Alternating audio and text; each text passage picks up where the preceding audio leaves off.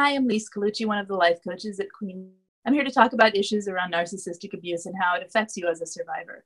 Today, I talk about being silenced by the narcissist and what that feels like and the effects it has, and also different ways narcissists use to silence you. If that sounds good, hit subscribe and let's go.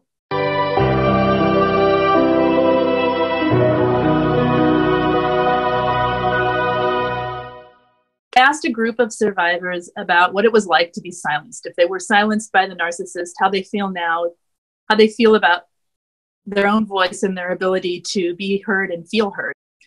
Many people described the shutting down of communication, that they just eventually got to the point where they couldn't talk anymore. They didn't feel heard. They knew that every time they spoke, they were going to be misquoted. The narcissist would gaslight, or they would be basically accused of something, treated horribly every time they voiced an opinion about any matter whatsoever. So they basically shut down and they quit talking. And what that set up was the inability to feel heard in all of life, and the inability to feel validated in what they actually think within themselves. So I want to look at a couple of these and read you a few examples of what I'm talking about. A really simple one-sentence quote that speaks volumes is, after a while, you just stop talking and you realize that your words and feelings don't mean a thing.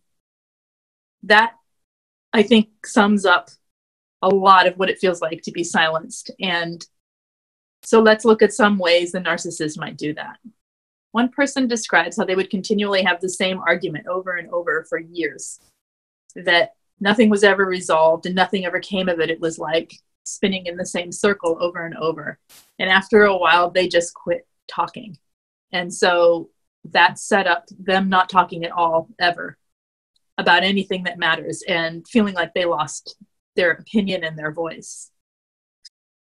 That's kind of a form of stonewalling, when you can't get anywhere in an argument or a discussion with someone, and it just spins and spins, and you feel like you're putting in the effort to understand them, but they're not making the same effort back. It's like basically they're building a stone wall around themselves, or they're building a stone wall around the situation so they don't have to look at it. And that can totally shut you down, because there's nothing, it's a shutdown. There's nothing you can say or do to change the situation, to help the situation, or to make the situation better so the relationship can grow. It basically just ends all communication right there. One person describes it as that she learned what not to say, because he would do the opposite of whatever it was. And she would not call him out on a lie because the rage wasn't worth it. If she talked about her feelings, it was also a no-no.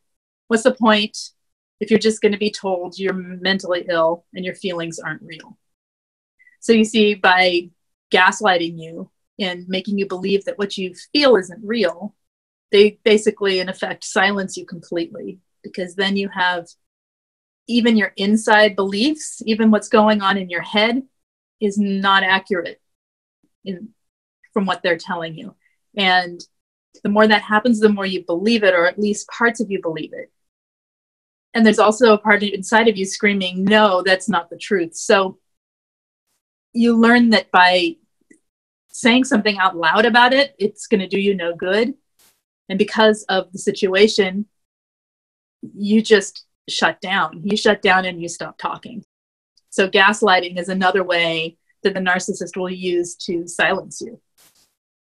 Another person describes how it's like being trained to be silent, because anything you say, they'll punish you for, or give you the silent treatment, or gaslight you, or give you hurtful comments. If you keep your mouth shut, things go a lot smoother, or they go well, depending on the situation. At least it can diffuse a rage attack or an argument or a gaslighting or a tantrum of any kind. So yes, you're being groomed the whole time to hold your peace and not talk and be silent. Another person describes an interesting situation where they feel like they lost their self-awareness and the ability to speak freely, and they felt stuck at the mental age they were when they met the narcissist. They felt like they remained like a child with no voice. And they asked, how did they go from knowing their own mind to not knowing who they were? That's an interesting point. They groom you, again, to stay in the role that they want you in. So if they need you to be that certain age so that you look to them for all the answers, and therefore you don't have a mind to speak and they don't have to deal with another human being and another human being's needs and wants and thoughts and beliefs and feelings, then it makes a lot of sense why they would groom you to keep you that way. And grooming is a slow process. It's not something like you wake up one morning and you're groomed. It takes time, and it's a slowly built process where you agree to something, boundaries get pushed. You agree to something and boundaries get pushed, and this goes on and on. And the increments are so tiny that you don't even know it's happening. Or they'll hit you with love bombing, and the love bombing will be so inviting or so much what you need to hear right that moment that it slowly grooms you to believe that is what that narcissist, that person is there to offer you, or that person is giving you, when in fact they're just putting into play what they're going to shape later on. So if they need you to be a certain mental age, like if they need you to behave like a child, then they will groom you to not trust your own intuitions, not trust your own abilities, your own capabilities, slowly and over time, and to rely on them for those things so that you look to them instead of looking to yourself. And that is one way you can completely lose yourself. So you can regain that back, and understanding that that's happened gives you the opportunity to regain and to grow and to surpass who you think you even could become. Because it sounds like you have self-awareness now if you're seeing this point in yourself and this experience that you had. I would say that self-care, taking self-care as a lifestyle, taking yourself seriously and taking your healing seriously is one way to grow up that part of yourself. This is not a process that just goes away. We do have to actively engage in our own healing. And a lot of times, especially when it's to the point where you completely feel lost, you actively have to engage with tuning back into yourself and striving for the things that you want, which is healing and self-love and feeling empowered again. Another person has an interesting thing to say, and that is the gray rock that they use with the narcissist and the dissociation that they feel from the whole experience and from the abuse. Makes them feel silenced. That is a combination for a silencing. So what I would suggest with that is to look at, when you gray rock, what you're actually feeling, what you're experiencing. Look to yourself and validate it before you gray rock. I mean, as you're gray rocking, really. You know, when you shut down on the outside, there's still life going on the inside. When you shut down the reaction to the narcissist, you still have an opinion and you still have a voice that wants to be heard. So you have to hear it yourself. You can tune inward toward your belief, and you can affirm, I know my truth, or I know what I believe. Things like that can really help you to at least feel like you've heard yourself. And regaining a voice takes time, and it takes, different efforts and seeing where it is that you have been silenced. And I think that's a great self-aware moment to realize that the dissociation and the gray rock combined have created this silenced feeling within you. You can work on dissociation. There are a lot of techniques, and I have one video on it, and I'm sure Angie has a bunch on that as well, because it's a great tool to keep you safe when you're being abused, but it is not a way to live for the rest of your life. So finding your way out of that and finding a way to feel again. My approach tends to be through self-care and through self-awareness. And, I do have a self-care coaching group, and that's one of the issues that comes up and that we talk about. How do you feel again? How do you feel heard again? How do you find a voice? So this is all part of what comes up in the group, in the self-care group as well. So that's another avenue to explore if that's something you wish to do or can do in your life. Another person talks about how they're afraid to say anything because anytime something was wrong with the relationship or in life, it would always start a fight if they voiced their concern, or they would get guilt tripped. They would be told they were rude and thoughtless and selfish. So they just didn't say anything. And then later they got blamed for not letting him in their heart. You know, that's like this classic game of push-pull that the narcissist does, where they will absolutely stonewall any attempts at communication that's uncomfortable. Communication that forces them to look at themselves, even if you have to look at yourself too. They want all the blame to be shifted onto you.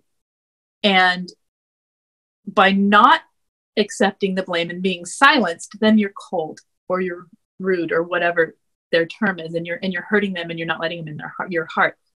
The narcissist needs the drama of the devalue. They need the good and the bad and the hot and the cold. That's why they do it, because they need it. Everything they do is based on their own needs and wants.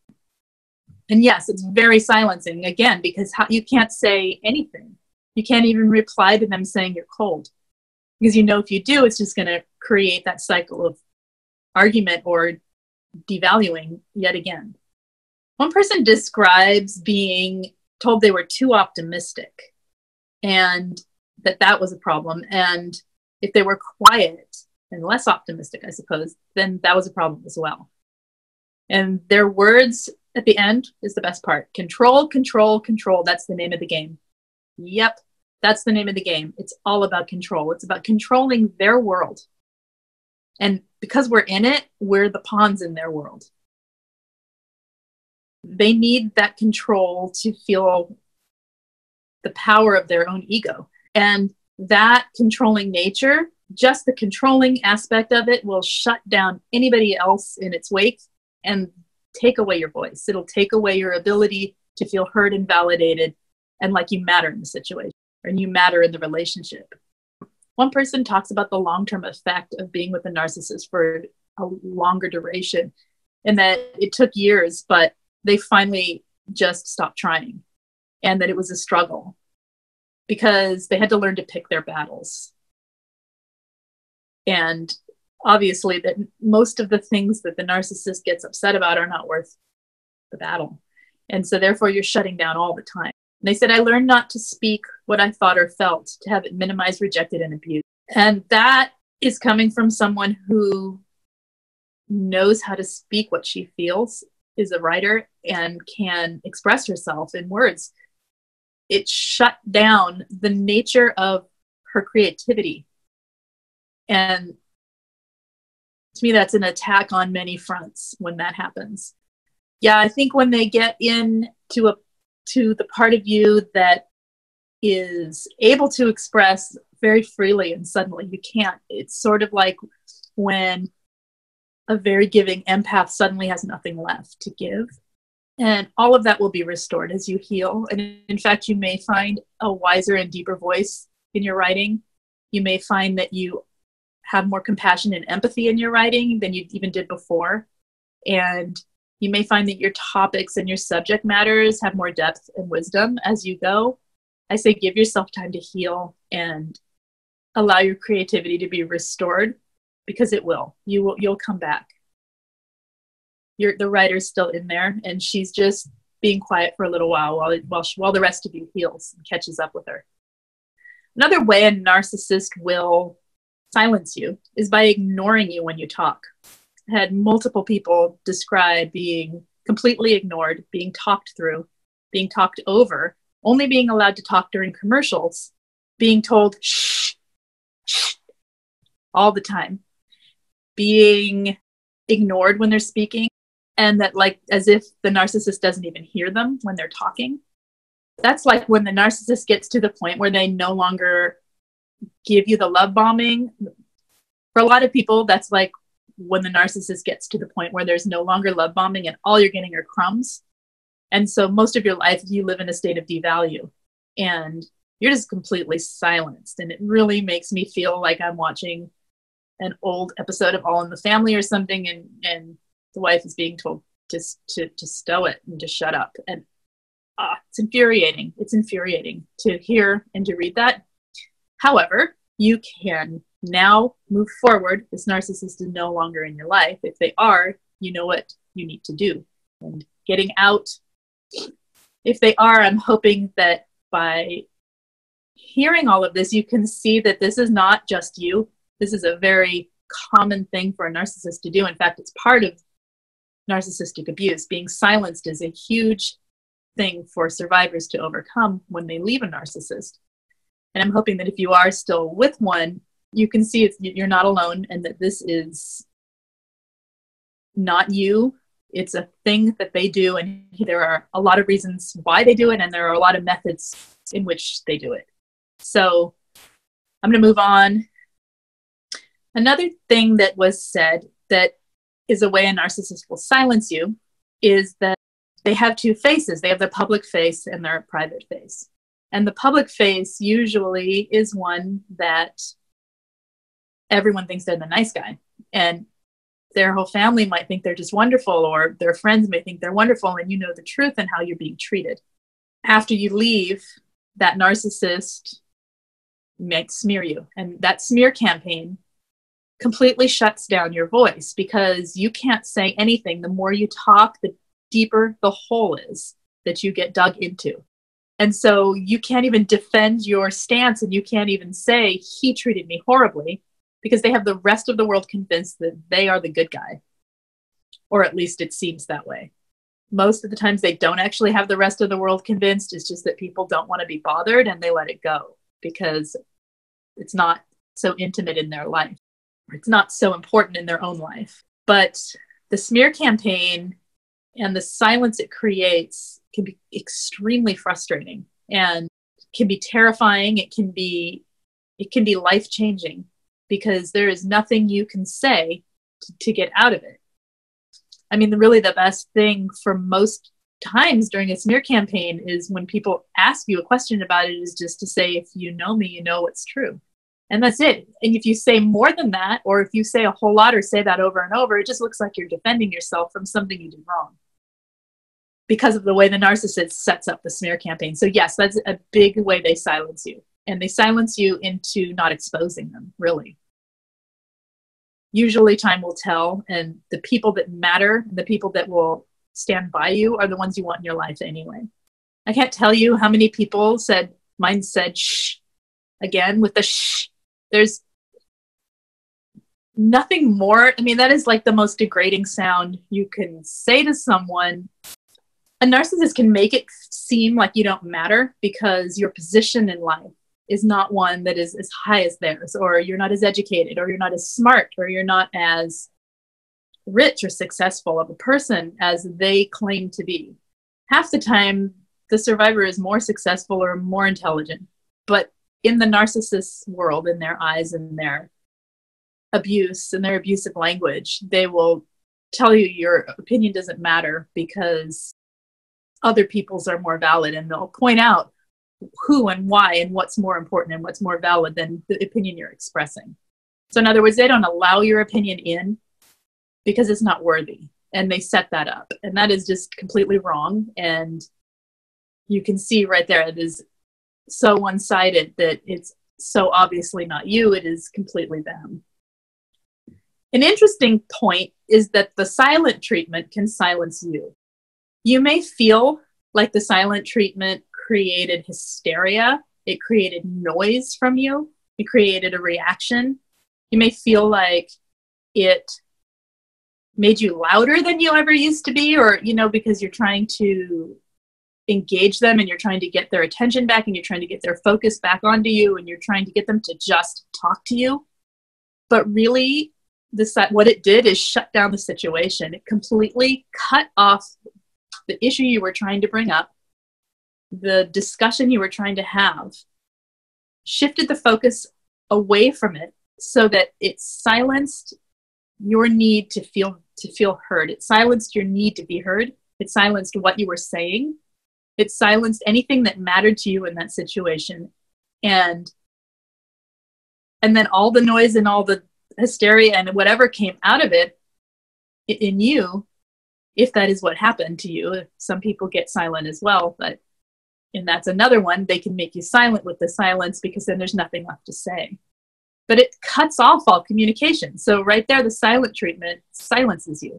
And then the other part is you become afraid to speak because you're afraid they'll leave. And because you're trauma bonded, people who are given the silent treatment, when they're trauma bonded and they're very fearful of the narcissist discarding them, really, they won't say anything because the silent treatment is like a giant warning that the narcissist is going to take off. When you are not able to speak your emotions, when you're crying and there's no compassion at all, when there's no one saying, what is wrong? Are you okay? Can I help you? What's happening? What's going on with you? When there's no one even concerned for the reason you're upset, it silences you. It completely shuts off your voice and it makes it stay on the inside. Enough of that and years of that, and with enough time, that becomes a habit. It becomes a groomed behavior that becomes a pattern within you.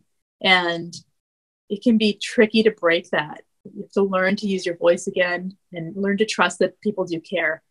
And you have to learn to care about yourself most of all.